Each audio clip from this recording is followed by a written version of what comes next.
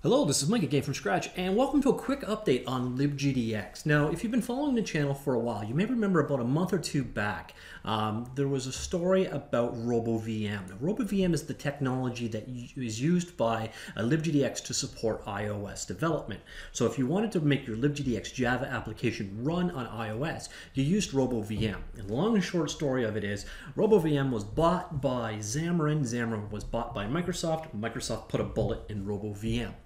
So this all happened April the 15th. So we're going on, well, basically a month ago. And we've been kind of questioning where LibGDX stood from that point on. Now, in this point in time, Mario from LibGDX gave a number of options. So basically, those were the different choices you can see right there. If you want to read more about the story, I'll link the original story down below.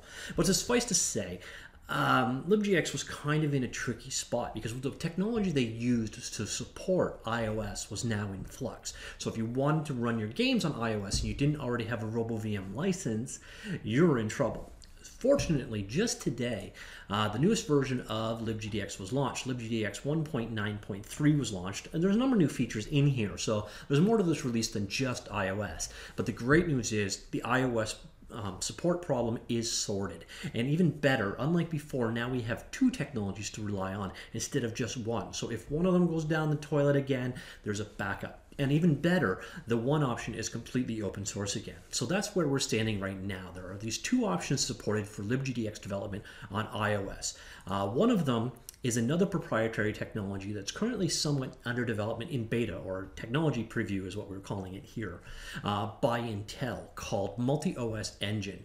This was the default fallback that LibGDX was going with a month ago.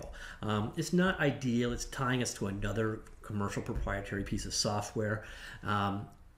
But it would work, so we weren't completely in the lurch. Well, fortunately, a couple of the people on the LibGDX team went off and forked the code from RoboVM before it went closed source. And they've gone about the effort of actually bringing it up to date. So here we are now. We now have Moby Develops RoboVM fork, and this is now officially supported in LibGDX. Now, there are a few catches. This is not completely up to date. So right now, that means there's no Apple TV support, for example. Some of the things that were added in the last few months of RoboVM development aren't there. On top, some of the RoboPods, which are extensions or plugins to RoboVM, are not yet supported. There are, however, the IDEA plugin and the Eclipse plugin from RoboVM have also been ported. So this is awesome. So now we actually have an open source version of RoboVM available again. It's been cleaned up, it's working now. So that brings us to today. When you go to make your LibGDX application, make sure that you go ahead and download the brand new version of the LibGDX project setup tool. You get this basically if you come in here and go to downloads. When you download the setup app, this is the setup app. And now you'll see there are two options for sub-projects. There's iOS. If you select iOS, you get the RoboVM plugin. You get Moby Develops RoboVM fork. However, if you select, let me go back, iOS MOE, you instead get the multi-OS engine support. So really that's all that's involved now. So if you want to support either of those platforms, you go ahead and just pick it now in the setup utility. So the great thing is there's no pending iOS crisis for LibGDX anymore.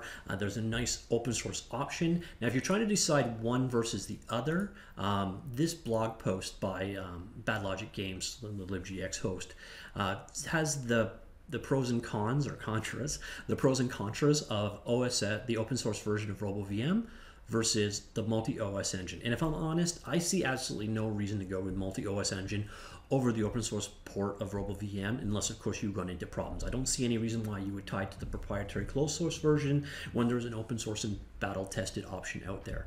Of course, this is under development, so we have to take a wait and see approach to make sure that everything works fine. But as you can see here from the setup utility, it is available today, up and going. So great work from the LibGDX team to get this stuff up and running so fast. Crisis avoided, nothing to worry about here. So we nicely have iOS support on iOS for LibGDX. Excellent news. So until something weird happens from Oracle doing some stupid lawsuit against somebody somewhere down the road. We are having absolutely no issues running our Java applications on iOS anymore, specifically LibGDX apps. So I thought I'd share that news, specifically go about the explanations. As I said earlier, I will link the story about the death of RoboVM right here in case you want some of the backstory. And I will also link to the blog post on Bad Logic Games, which explains the pros and cons of each technology. Plus, of course, there are other features in this actual release that you should be aware of. There's some cool stuff here, new APIs, API changes, some fixes, etc. So that's the great news, and 2 new iOS backends for LibGDX. Crisis averted. Great news all around. Hope you enjoyed that. See y'all later.